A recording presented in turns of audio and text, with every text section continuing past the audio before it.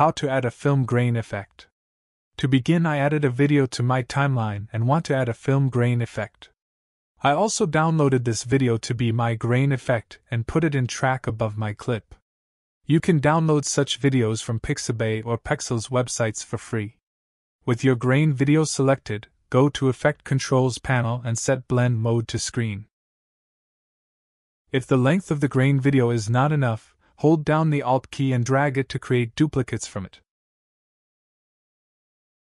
Anyway guys, thanks for watching and I hope you found this useful.